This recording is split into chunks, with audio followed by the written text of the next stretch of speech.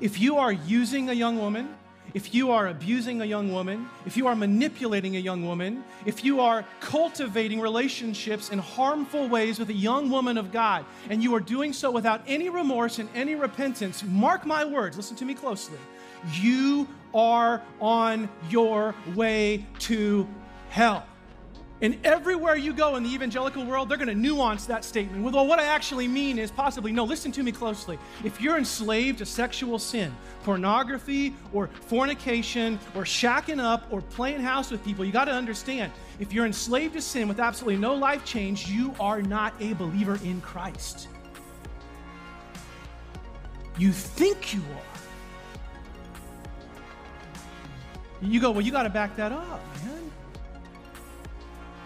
1 Corinthians 6, verse 9.